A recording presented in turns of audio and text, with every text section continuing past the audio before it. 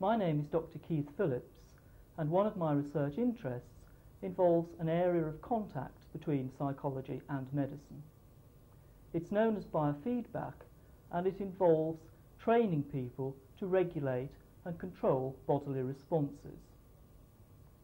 These responses normally occur automatically and are often beyond people's conscious awareness. They include responses such as heart rate, respiration or blood pressure. In order to record these responses, it's necessary to have some kind of electronic recording equipment, and the type most commonly used is the polygraph that we see here.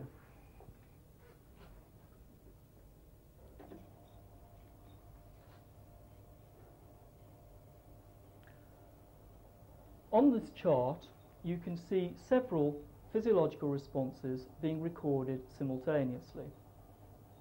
The top chart shows changes in respiration rate. The second chart shows changes in pulse volume, which represents the extent of the peripheral circulation.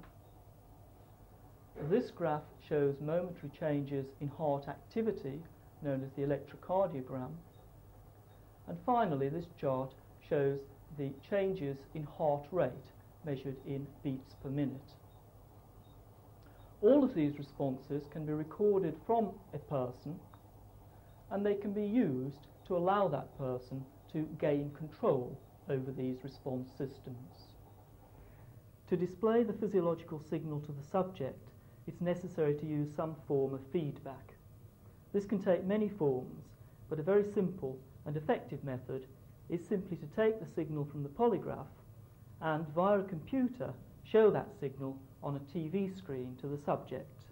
And here you can see a subject watching changes in his heart rate as they occur on a second-by-second basis. This instance, you can see on the TV screen a continuously changing graphical display. This shows our subject's heart rate as it changes each second. You can see that the changes are shown relative to a central red baseline position.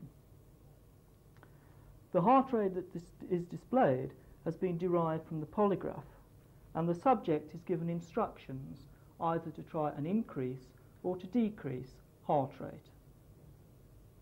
In this case, you can see that the subject is successfully maintaining heart rate below the baseline position.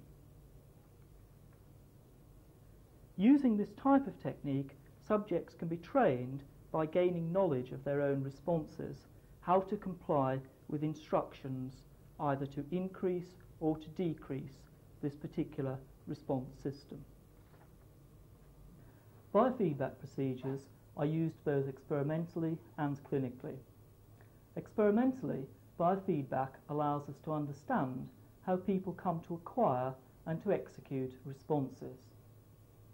Clinically, it's been used as a therapy for a wide variety of disorders, including many stress-related disorders and some neuromuscular disabilities.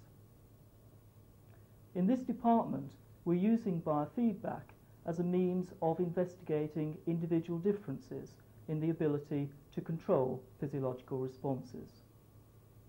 The hope is that this will lead to more effective treatment methods being available.